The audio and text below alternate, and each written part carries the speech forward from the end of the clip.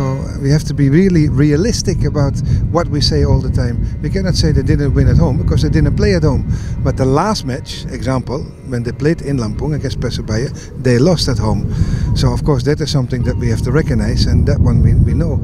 And we saw also how they played as a team in that match, but tomorrow is a different match and we have to be prepared for a different team tomorrow.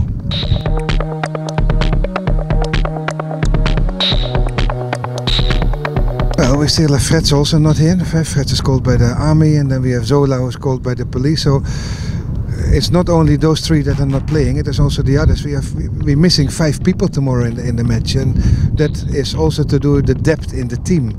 Of course, we still know that it's not easy to replace Esachil as a player up front. He is still needed in the team as a strong player, as a player that can score the goals like he did in the last match. Harione is a defending player, but in the midfield, like I've said many times, we have so many players in PERSIB, we can overcome that. On the wing, of course, February will be a loss as well, because February has shown his qualities. He is also one of the guys that produce goals for us. So we must really know how to replace these players. No, Beckham is tired after the national team. You can see it on the trainings. But Beckham is a talent, and Beckham has to learn how to switch from national team to club duties. Unfortunately, he will go to the national team again, I was told.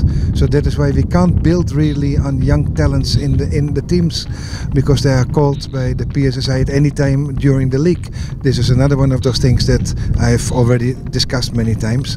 For Beckham's development, it is of course good if he can start playing regularly with PERSIB.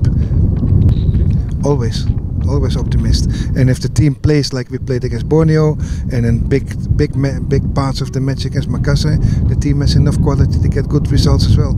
But we need to avoid making mistakes, and once again we need fair referees.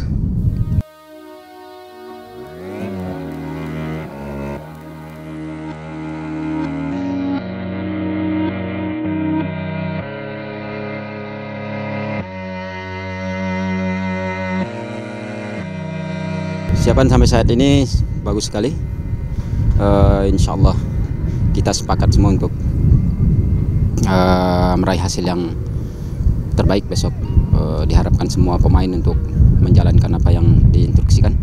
Mudah-mudahan hasil besok bersahabat dengan kita, insya Allah. Amin.